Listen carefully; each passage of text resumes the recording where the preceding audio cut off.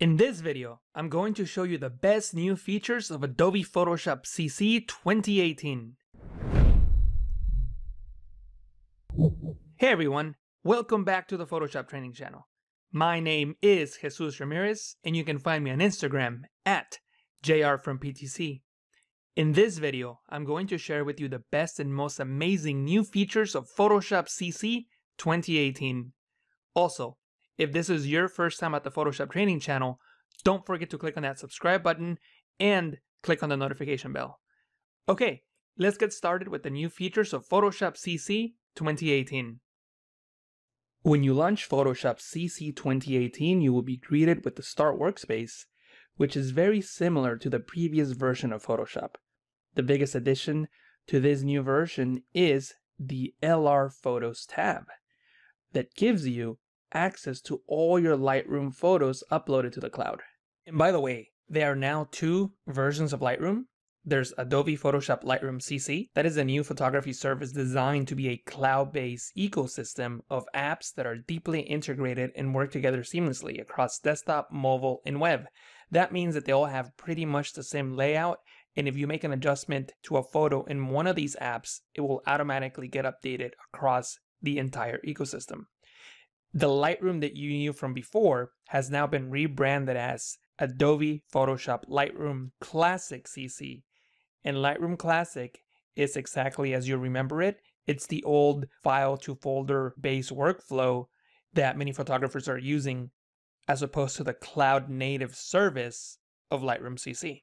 And by the way, if you're interested in checking out Lightroom CC, the new layout and how it works, I have a free course on my YouTube channel. There's a link to it right below in the description. But anyway, Lightroom cloud-based photos are now easy to browse and import into Photoshop using this built-in browser, giving you the convenience of an easy mobile to Photoshop editing workflow, and it allows you to take advantage of the cloud storage that Adobe provides.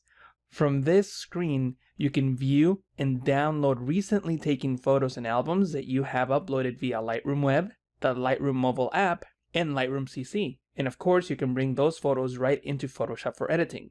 You can see my recently taken photos right up here in the first row. And these are the collections that I currently have synced up to my Creative Cloud account.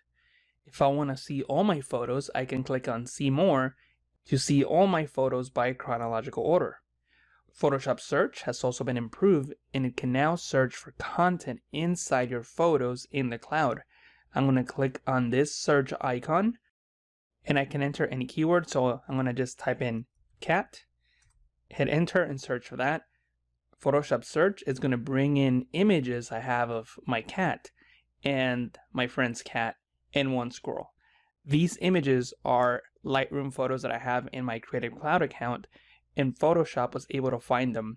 These photos were not tagged. The search uses the visual content of my photos to perform the search. The search also returns Adobe stock content and instructional material.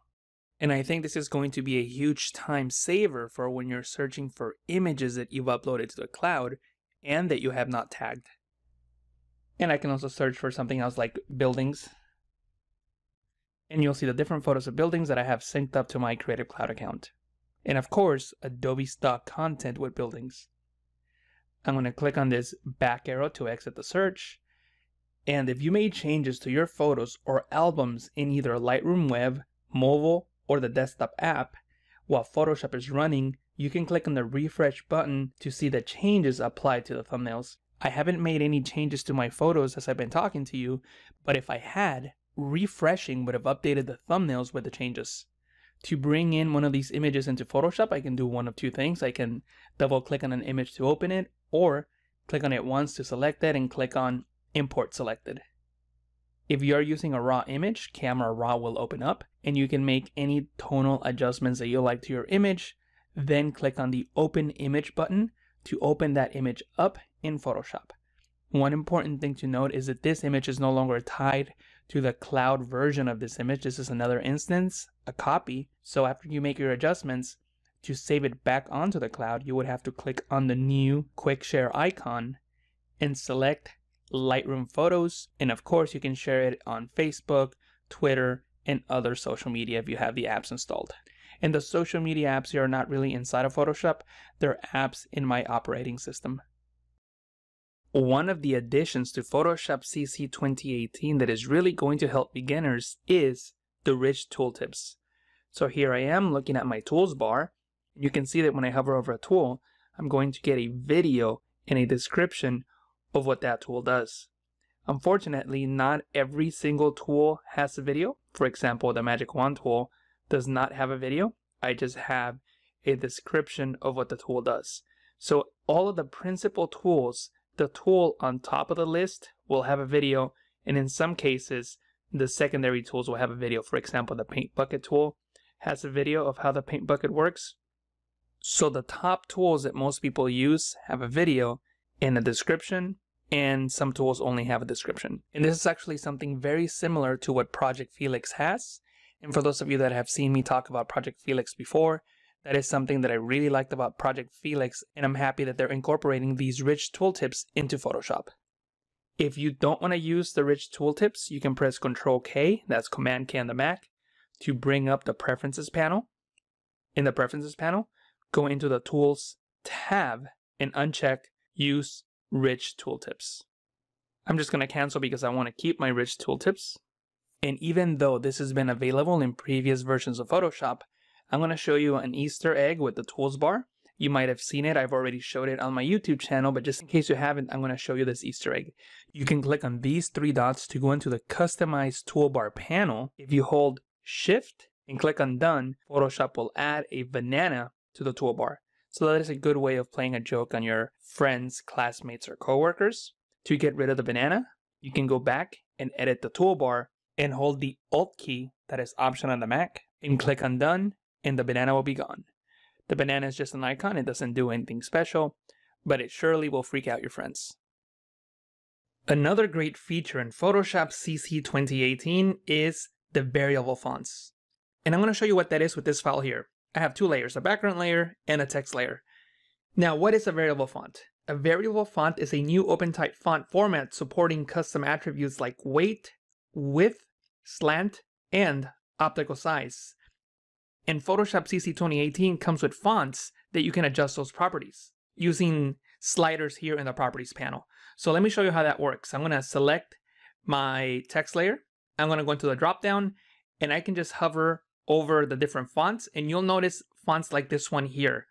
Myriad Variable Concept. Look at the icon. It's got a VAR label next to it. That means variable font. So when we select it, we get extra sliders in the Properties panel. Weight and width. But the font that we're going to use for this tutorial is a font at the very top. It's called Acumen Variable Concept. And the reason we're going to choose that font is because it gives us an extra slider, which is a slant slider. So now we can come in and adjust the weight of the font, and notice how the font changes. As we adjust these sliders, Photoshop automatically chooses the type style closest to the current setting. So when we change the weight, you can see how that changed there. Another new feature in Photoshop CC 2018 is the ability to paste without formatting. So let me show you how that works. I'm going to duplicate this layer by pressing Ctrl J, Command J on the Mac. So now I have two versions of that font. I'm going to click and drag up. Then I'm going to press T on the keyboard to select the type tool. And I'm just going to change some of these properties around so that the font looks completely different. Now if I highlight the text, right click and select copy, I can come back into the layer below and paste that. But watch what happens when I paste. I pasted both the text and the format. But maybe I only want the text, not the format. So to do that, I can highlight the font here, right click and select copy. And this time I'm going to paste without formatting. That means that I'm only going to keep the text and not the formatting. So these are two very useful features in Photoshop CC 2018. One of the best updates in Photoshop CC 2018 is the enhancements of the brush presets. And what that means is that we can now create brush presets that are more powerful. So I'm going to select the brush tool and I'm going to go into Window, Brush Settings. And from here we can adjust our brush. So let me quickly make an adjustment to this brush. I'm just going to change the size jitter, angle jitter. Maybe I'll scatter it and adjust the count jitter. And I will also adjust the shape so that we can see that it's very different. So something like that. So if I create a new layer and I paint, you can see what that brush looks like. And I could also change the color to maybe blue. After making it blue, I'm also going to change the blending mode. So I'll change the blending mode to multiply so that when we paint on it, it just gets darker and darker and darker as we paint over it. So I will also bring the opacity down, the flow, so that you can see that we've added different types of adjustments so that when I paint, I sort of build up on that. Now, in older versions of Photoshop, if I wanted to save the blue and the options, blending mode, opacity, flow, and smoothing, along with the brush size, I would have to go into the new tool preset option. Now, if I try to do that in Photoshop CC 2018, Photoshop will tell me that it'll be a better idea to create a brush preset instead. And that's because this new version now allows us to save brush size, color, and tool settings. So now I can just give it a name, blue spikes, and I can save it. Then I can select a different brush. So I'll just select one of these brushes and I will close that panel, change the color, blending mode, opacity, and flow. And when I paint, obviously that's a different brush, but I can go into Window, Brushes, and you will see my brushes here. You see that brush we created right here called Blue Spikes. There is actually a swatch there that you can see that it's blue. And if I select it, notice that the settings in the option bar changes, the foreground color changes, and I can continue painting with the brush with those settings that we applied to it. You could also go into the flyout menu and uncheck Show Additional Preset Info to remove the brush swatch and the type of brush that we had. But I think that's a good idea to keep it there, so I will check Show Additional Preset Info. Also with this panel, we can scale the preview of the preset so we can really see what that brush looks like. We can see the type of brush that we have and the color swatch. I can double click on it to rename it, so maybe I'll title case it. And this also takes us into one of the new additions in Photoshop CC 2018, which is in the brushes panel. And now we can save brushes inside of folders. And this becomes very useful because we can create any group that we want. So we can call it maybe compositing brushes. And I can drag brushes into it. And I can also nest groups inside a group. So I can call this group special effects. So I'll call it SFX for special effects. And I can group that inside of the compositing group, and I can drag this special effects brush in there, and I can continue nesting multiple folders and brushes inside of that compositing group. This is a feature that's been requested for a long time, and it's great because it allows you to save hundreds or thousands of different brushes into folders nested inside of other folders. And it's a great way to stay organized with your brushes. And if you're someone who has spent years creating hundreds or thousands of tool presets to save brushes, then you can go into the tool preset drop-down menu. In the gear icon, you have the convert all to brush presets. So that way you can convert those old tool presets into the new brush presets. The brush tool got a brand new feature in Photoshop CC 2018. Well, actually, technically it didn't. It was already there, but it has now been enhanced. That feature is smoothing, which is now in the options bar. In the past, you could get to the smoothing from the brush settings. It was right here, smoothing. It was just something that you check on and off. But now we actually have control over it. Turning it off in the options bar is setting it to 0, and we can go all the way up to 100%. And this setting filters out jittering in the user's paint strokes. So it allows you to have smoother strokes when you're painting. It also helps you draw when you're zoomed out because document pixels are smaller than screen pixels when you're zoomed out. The mouse or stylus can't accurately sample them. This can result in a very stair-step artifact in paint strokes. Smoothing the stroke helps with this problem. So let me show you how this works. Right now I have smoothing set to 0, and I'm just gonna paint. And I created that jaggy edge there. But if I change the smoothing all the way up to 100 and I try to create the same adjustment, notice what happens. I can't create that same jaggy edge. Photoshop smooths out my paint stroke. I'm going to undo those changes and I'm going to create a new shape. And by the way, I'm using a mouse just so I could better show you how this works. And I'm creating that shape. Now I'm going to try to create the same shape without smoothing. And you can see that it's nowhere near as accurate. So smoothing really does help you keep your lines much smoother. Once again, I'm going to undo. And also smoothing has different options. Right now you can't really see them because we have smoothing set to 0, but I can increase it to 100%. We've been using catch up. So notice what happens when I paint and draw. See how the paint catches up to it? There you go, it finally caught up. I'll do that one more time. I paint, and the paint catches up to the actual brush. I'm going to uncheck stroke catch up, and watch how now the stroke never catches up. I'm going to undo this, and I'm going to go into pull string mode. Creates this display with a circle and a string in the center, and now I can pull that string. And this can help you make better sharp corners when you're drawing. You can see how I'm just pulling on this brush. Adjust for zoom is what I was talking about earlier, about screen pixels. If you want to disable that algorithm, you can just uncheck adjust for zoom, but I would recommend leaving that on. Photoshop CC 2018 allows you to use the copy command to copy layers and the paste command to paste that copy. So let me show you how that works. I have a background here, this blue background, and this shape layer. This is a pixel layer, by the way, and that's that yellow shape you see here. If I press Control C, that's Command C on the Mac, that copies that layer, and then I can press Control V, Command V on the Mac to paste. So now I have a duplicate of that layer. You may be thinking, well, in the past, you could press Control J, Command J to duplicate a layer, and you can still do that, as you can see here. Now, the reason that this new shortcut becomes useful is that you can paste your layer. So I'm going to press Control V, Command V to paste. So there it is. I can make an adjustment. So I'm going to press Control T, Command T to transform.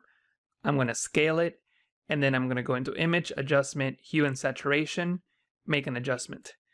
Now, if I press Control V, Command V on the Mac, it pastes the original, that yellow one. I'm going to delete that new one and go back into the blue one. If I were to press Control J, Command J on the Mac to duplicate, I will of course duplicate the blue one. So that's the difference between Control C and Control J. And again, just to be clear, previous versions of Photoshop, you couldn't copy a layer just by using that keyboard shortcut. Obviously, you can go into Edit, Copy, and Paste. You could also do Paste in Place, which is Control Shift V, and that places a layer right above the original one, so you really can't see it there. So notice how we have that one and that one. Those are two different ones, and they both are exactly in the same spot. Also, just for reference, I'm going to go into Image, Image Size, and I'm in a document that's 1920 by 1080 with a resolution of 72. I can go into the second document I have open and go into Image, Image Size, and you'll see that this document is 2500 by 2500 pixels with a resolution of 300. And I can just press Control V, Command V on the Mac to paste, and there it is. I can paste between documents of different resolutions. However, in some cases, you will get prompts regarding color profile mismatches. Also, I want to point out that the copy merge command is still available. So you can press Control Alt Shift E, that's Command Option Shift E on the Mac, and that makes a copy of all the visible layers. So there it is at the very top. It's just one single pixel layer with the content of all the visible layers that we had. Another great addition to Photoshop CC 2018 is the Curvature Pen tool. This tool is straight out of Adobe Illustrator with a few changes. Also, it's very similar to the tool in Adobe XD. Let me show you how this tool works. I'm going to select the pen tool, and nested under it we have the Curvature Pen tool. And I'm just going to add a point right here on this guide that I already have on my canvas, right in the center. And I'm going to add one more point here, another one down here, and one more right about here. And I'm going to close my path. If I double click on a point, it creates a sharp corner. I can also create that sharp corner by holding Alt when I click as I'm creating the path. Then I can hover over the path, and notice how there's this blue icon that hovers over the line of the path. And if I click, I can create a point. I can create a point on the other side, right about in the same area. And I can click and drag those points in. And notice how easily I'm adjusting these points just by clicking and dragging them. Then I can create more points on this side. And just bring this one down. I'm going to double click on it to create a sharp edge. And obviously we're creating a heart. And it's just a matter of adjusting these points to get the right shape. I can also make the fill red just so we can fill that in. But as you can see, it's so much easier to create a shape with the curvature pen tool. I also have this image here of a hot air balloon, and I'm just going to show you how you can select it. So maybe you're creating paths to make selections around your objects and your photos. So one way in which you can trace this object with the curvature pen tool is by doing something like this. I'm just going to quickly create all these points and not even worry about the actual shape. Just get a very rough shape. Then I can simply click and drag these points to try to make a match my hot air balloon. And I'm just clicking on the points that I think need changes. So I'm going to double click on this one, double click on this one as well. And notice that very easily I'm able to find the outlines of this hot air balloon. Now it's not perfect, but you can see that if you take a little more time, you can actually get the contours of this hot air balloon fairly easily and quickly. And they'll spend a little time working on these fine details.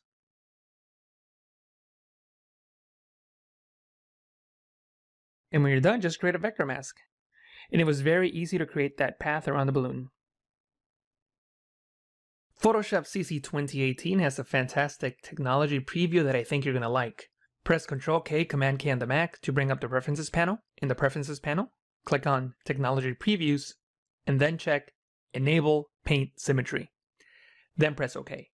Once you've done that, you'll have a new button available in all the painting tools, including the brush, pencil, and eraser tools. I'm going to select the brush tool, and you'll see this icon here, and this is the symmetry icon. You can just select New Vertical, and notice that I have this vertical line.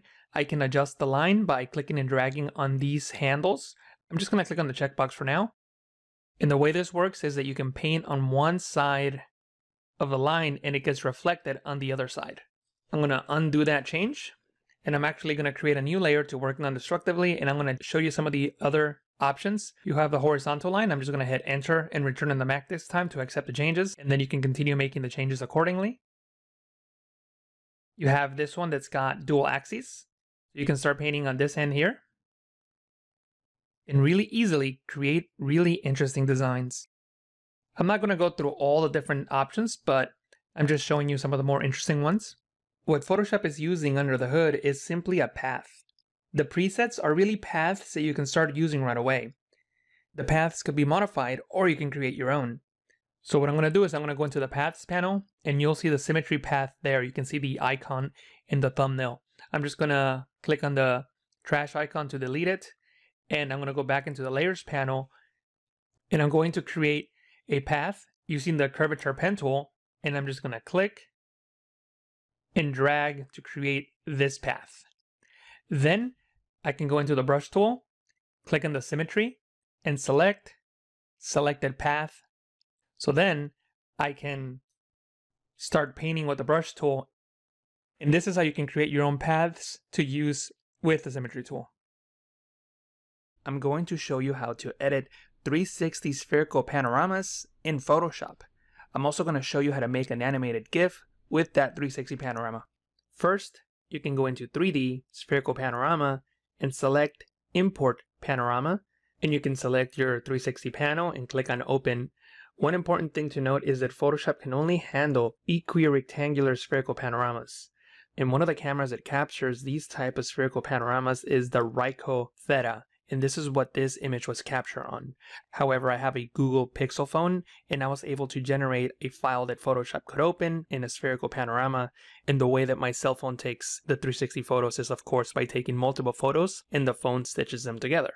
But anyway, in this window, we can make adjustments to the document size that we want to use, pixels instead of millimeters in the 3D units, and of course, a color profile for the image that we're working with. So I'm just going to press OK, and it opens that up, and I can click and drag in the 360 view. Now, there's another way of doing this, so I'm going to close this tab, not save it, and I could also go into File and Open, or simply click on the Open button and select that same photo, click on Open. This opens up the image, and you can go into the 3D menu, Spherical Panorama, New Panorama Layer from Selected Layers. And that will turn it into a spherical panorama that I can click and rotate and see the full 360 view. And that's with the Move tool. If I have another tool selected, such as the Brush tool, I can come down to this bottom left icon, the orbit, the 3D camera icon, and I can click and drag to rotate around my 360 panel. And by the way, this panel was shot by my good friend Chris Converse, who you may know. He's a lynda.com instructor, Adobe Mac speaker. We also have his wife Kim, Bert Monroy, who you may also know. He's a Photoshop legend. He co-wrote the very first book on Photoshop, and I believe he was Photoshop user number 6, if I'm not mistaken. This is Michelle, and this is me. So this is the image that I'm going to use to show you the non-destructive workflow of editing 360 spherical panoramas in Photoshop. But I'm going to start by showing you how not to work with 360 panels. In Photoshop, you can paint directly on a 360 panel. I have the brush tool selected, and I'm going to open up the foreground color picker to select the color that you can see, like red. Then I can simply paint directly over the image, and you'll see that the paint was, of course, applied to the image. Now I can go into the Layers panel and open the spherical map. This is the map that is creating our 360 panel. Notice how we painted directly over the map, and this is of course a destructive adjustment because we destroy the pixels on the map. So what I could do is I could create a new layer, so that's layer number 2, and I can close this and save it, and I can come and continue painting on my photo. And if I open up the spherical map, you'll see that those paint strokes were painted on a separate layer. So that's how you can work non-destructively. You can just create a new blank layer and then save this file. You can press Ctrl S, Command S on the Mac, or you can close the tab and save it. And for this tutorial, this is what I'll do. I'll close the tab and save it so that it's obvious to you what I'm doing, but you could also just simply save the tab. And back in the 360 panel, you can continue making adjustments. You could also use something like the spot healing brush tool to remove the walking stick. So I can click and drag to remove it. If I open the spherical map texture, you'll see that that is in a new layer. Now this is where it gets confusing because I could also apply adjustment layers. So if I were to apply an adjustment layer, such as the curves adjustment layer, to make an adjustment, and I'll make it extreme so that you can see that we in fact made an adjustment, close it and save it, and I want to come back and make a separate adjustment. Maybe I want to continue painting. Notice that this time Photoshop is not going to let me. And that is because I don't have a pixel layer selected as my texture target. So I can click on Change Texture Target, and I can create a new blank layer. Make sure that that layer is selected, because when I close this or save it, the layer that is selected will be my target texture layer. So I'm going to close this texture, save it, and in the 360 spherical panorama view, I can continue painting, and everything that I'm painting now will be applied to that new blank layer because that was my target texture, which is the last layer I selected before I saved the texture. And by the way, if you're wondering why Photoshop is painting that weird texture, that is simply the brush that I have. So I can come in and I can just select a regular brush and it will paint normally. That just happened to be the brush that I had selected at the time, just in case you're wondering. But anyway, so I'm gonna double click on the hand tool just to see the entire image. And this is also really important because I can create a new blank layer once again, but if I select something that is not a pixel layer, maybe I select the curves adjustment layer to make an adjustment, and then I close the tab. Notice that I'm going to close the tab, but I have the curves adjustment layer selected. I can come back and try to paint, but Photoshop won't let me.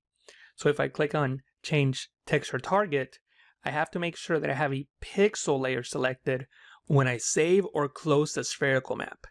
Then close and save the spherical map, and then I can continue painting. And if I go back into the spherical map, you'll see that that was applied non-destructively. Now what I'm going to do is I'm just going to delete all these layers. So I'm going to select them all. I'm going to hold Shift and click on layer number 2, then hit the delete key on the keyboard, and it will delete all those layers. So as you can see, that was a non-destructive workflow. We were only left with the original paint stroke, which was destructive, and it was applied onto this layer. So the other thing I want to show you is that you can create a smart object on that texture map. But if I close it and save it and try to apply another filter or effect to the image, Photoshop won't let me because a smart object is not a pixel layer. But what I could do is I could press Ctrl J, Command J on the Mac to duplicate it, and I can rasterize that layer and then apply a filter. So I'm going to close this tab, say yes, and I can apply a filter to me. So I can go into filter, filter gallery, press OK. And the reason that you're seeing red is because this particular filter uses the foreground and background colors. So I have red as my foreground and white as my background, and that's okay for this example. So I'm going to press OK. And what I want you to notice is that when you apply a filter, it only applies it to the visible area. So it doesn't apply it to the whole image. So keep that in mind. But assuming that we only wanted to apply the filter to me, I can then go into the spherical map. It's a non-destructive effect because I used it in a separate layer. And then I can hold Alt Option on the Mac and click on the layer mask icon to create a black layer mask. And I can simply paint with white in the areas where I want to reveal that effect. So I'm painting with white, and I have smoothing up pretty high. Let me bring that down to 1, and I can continue painting. I'm not really painting with red because I'm painting with white on the layer mask, but the filter pretty much made me entirely red. So anyway, that's how you would apply a filter non-destructively. I'm going to delete this. And I also want to show you that you could use the camera raw filter on this 360 panel. So you can go into filter, camera raw, and this is a non-destructive effect because I'm applying it on a smart object. And I'll do something drastic here so that you can see the changes. Press OK. And I can create a new pixel layer. And I'm going to close this tab and save it. And what I can do now is I can come in and select the horizontal type tool, and I can make my text white, and we'll just use somebody else this time. I guess we can use Chris, and I can just type anything I want in here. So I can type his name. So I'll type Chris. And maybe I'll make the font larger. And again, the aesthetics of this is not really important. We're worried more about the workflow, and I can just put his name right up here. But we have the same problem. If I click and drag in the 360 panel, in the spherical panorama, the name doesn't stay. So what you could do is select his name and then press Control E, Command E on the Mac to merge down, and that merges down onto the spherical panorama. Now, if you don't have a blank pixel layer, then his name will be merged onto the actual texture. So make sure that you always have a blank pixel layer selected when you merge down so you can work non-destructively. Unfortunately, the text layer has been rasterized. So if I made a typo, I would have to delete this layer and just retype it again in the 360 panel view. So let me just click yes to save, and there it is. And you can, of course, fix any seams like the ones you see there by creating a new layer, and maybe using the paint tool. So I'm going to find a similar blue and adjust the hardness, maybe bring down the opacity and just try to remove it. Or of course, use something like the clone stamp tool and clone that seam out. Or you could even use a spot healing brush tool. And again, the aesthetics of this demo are not really that important. It's just the workflow. So now that I have a layer that is removing those pixels, I can go into the spherical map, make sure that I have a blank layer so I can create a new one. This one's for the text, so I don't want it in the same layer. And this blank layer could be for the seam, and it's always a good idea to label your layers, to name your layers. So that one will be for the seam. I can close it, save it, press Control E, Command E on the Mac with that pixel layer selected, and it goes into the spherical map as a new layer with the seam, and you can see the seam here on the sides. I'm going to create one more new blank layer, and I want to show you some of the most difficult areas to edit, which are here in the poles in the north and south. So I'm going to close this, go into my 360 panel, and then we have the tripod here. So a lot of times you may want to remove the tripod, and the way you would do that is, once again, creating a new blank layer and using something like the spot healing brush tool with content aware, and you can simply click and drag and paint over that tripod to remove it, and you can press Control E, Command E on the Mac to merge down. But since we created a blank pixel layer, we were able to remove it non-destructively, and you can see the before and the after there on the bottom of the image. And this would have been really hard to do in this view because of the way the image was stretched. What I'm going to do now is I'm just going to hide all these layers, Maybe I'll keep that bottom one just because I really don't want that tripod there. And I'll remove the smart filters just because I really didn't like that effect. And what I want to show you is that you can actually create animated GIFs using 360 panels. And I'm going to show you how that works. So I'm going to start my animated GIF here. And I can go into the timeline by going into Window, Timeline. I can create a video timeline. I can click on this down pointing arrow and I can select camera position. And I'm going to click on this keyframe icon to add a keyframe. Then I'm going to go into the very end of the video here at 5 seconds. And I'm going to click and drag over to the other side to Chris. There he is.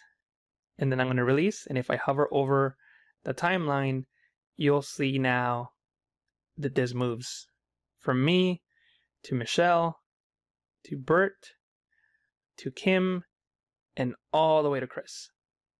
So what I can do now is export this. So I can export it several different ways. I can export it as a video. So I can go into the flyout menu and select render video, and I could render it out as an MP4 or something like that.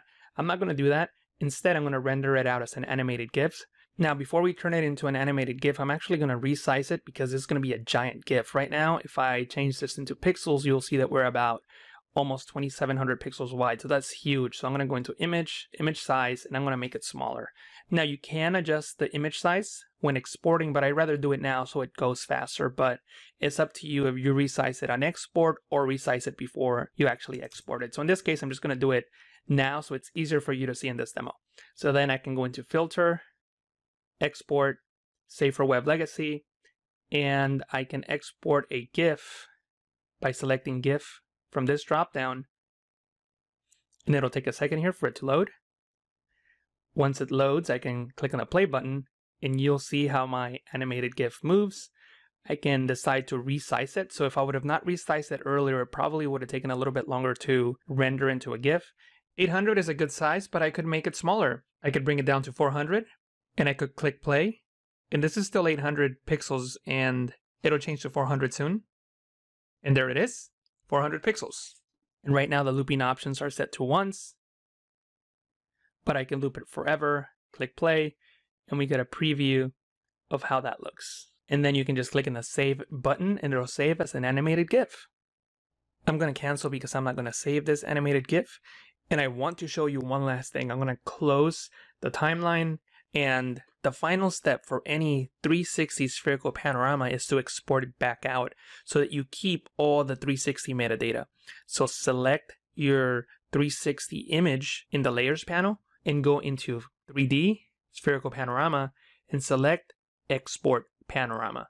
And then you can just click on the save button. And this will save a JPEG with all the metadata that you need for a spherical panorama. This is not necessarily an update, but it is new in Photoshop CC 2018, and it's something that I really wanted to show you. A lot of you know that if you click on the Create New button or go into File and New, that brings up the new document window. You also may know that there's different categories of templates that you can use to start your projects in Photoshop. I actually have some of my own templates inside of this version of Photoshop. For example, the interlocking geometric image mask is the template that I created. You can see my name there. I was hired by Adobe to create templates for this new release of Photoshop. You may find some of my templates in here, and obviously the ones that I created have my name on it. So the way these templates work is you can select a template, you can click on the preview icon, and this shows you a preview of what the template is. If you've never downloaded the template before, you can just click on download. And by the way, this is a free template. This particular template is over 100 megabytes, and Photoshop is telling me that it may take a little long to download, and that's okay. I'm going to click on continue. And this is going to download the template into my Creative Cloud library, and I will be able to edit it in Photoshop. Once the template downloads, you can click on the open button. The template will open up in Photoshop, and the way this template works is by inserting your image in this section that says insert your image here. So you can double click on that, press OK, then you can add whatever image you want onto that space. So I have a couple images here that I have in my Creative Cloud library. Some of these that you may have seen in other tutorials. I'm just going to click and drag one of those in there. And I'm going to hold Shift, Alt, Shift Option in the Mac to expand this image hit enter, close the libraries panel, and I'm going to close this tab, save it. So this is one of the templates that I have in this new version of Photoshop. However, I'm recording this video several weeks before the actual release of Photoshop 2018, so I'm not exactly sure where they're going to be included in the application, but there should be others in there. And by the way, this is actually not the only effect. If you click on this drop down, you'll see that there's several different masks that you can enable to create that effect. You can also stack them if you want, but usually stacking maybe one or two together is the way to go. Stacking more than two starts getting a little crazy. So that's how this template works. If you want to see how it was created, I simply use smart objects and layer masks. So for example, this mask 1, that one there, was created by using a shape. And that shape is only controlling the drop shadow. Then there's a smart object and it has that shape on the mask. If I hold Alt, Option on the Mac and click on the layer mask, you can see what was painted on the layer mask. And then I have this adjustment layer here that enhances the color inside of it, and a stroke. So that's how they were all created, really. Same idea, the only difference is the shape in the layer mask. Obviously, when you create a smart object and you duplicate it, anything that you change on either smart object gets applied to all the other smart objects, which is why we can have this layer here, open it up, add a picture into it, and then have that effect applied on all these other images. And once again, to remind you, you can get to the templates by going into File and New in Photoshop CC 2018. If you click on the Photo tab, you can see the Interlocking Geometric Image Mask template. And by the time Photoshop CC 2018 is released, hopefully you'll be able to see my other templates in the different tabs. If you decide to use this template and apply your own images to it, feel free to share them on Instagram with the hashtag PTCVids. I would love to see what you guys do with these templates. Photoshop CC 2018 also adds support for the Microsoft Surface dial. The Microsoft Surface dial can be used to adjust brush size, opacity, hardness, flow, and smoothing for all tools that use a brush tip. With any tool selected, long press on the Microsoft dial, then rotate to the brush icon and press on the dial again. This will automatically activate the brush tool unless you have another tool active that uses a brush tip. You will see a heads-up display of the brush settings, size, opacity, hardness, flow, and smoothing. If your current tool does not support a setting, you will not see that option on the list. Rotate the dial to move between settings. Press the dial again to enter the edit mode for that setting. In this case, we're selecting brush size. Rotate the dial to adjust the setting value. You will see the value and the horizontal bar update as you rotate the dial. You can then start painting on the canvas with a small brush, then rotate the dial again to increase the size of the brush, and paint with a larger brush. I'm right-handed, and as I'm painting, I'm holding the dial with my left hand and using my right hand to paint. You can adjust the settings in these ways. By default, when you rotate the dial, you adjust the setting in increments proportionate to the current value.